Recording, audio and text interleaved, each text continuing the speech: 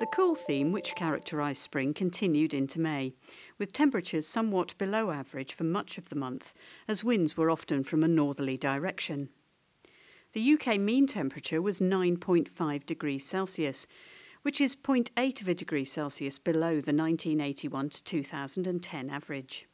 This made it the coldest May since 1996. It was also a wet month, with the UK having 30% more rainfall than you would expect in an average May and only 96% of the average sunshine. Let's take a closer look at the weather throughout the month and some of your photos you sent in via Twitter. The month started dry and sunny as high pressure built from the south. For Scotland, though, there was heavy rain on the 2nd, with 64.2 millimetres of rain recorded at Achnagarth. Another ridge of high pressure built from the south on the 5th to the 7th, resulting in a top temperature of 23.8 degrees Celsius at Drumborough in Cumbria.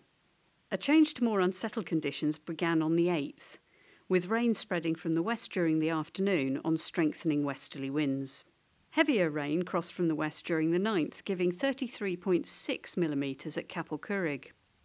It was wet again in the northwest of Scotland on the 13th, with frequent blustery showers, heavy at times, giving 58.4 millimetres of rain at Casserly, and a wind gust of 55 miles an hour recorded at Inverbeevie.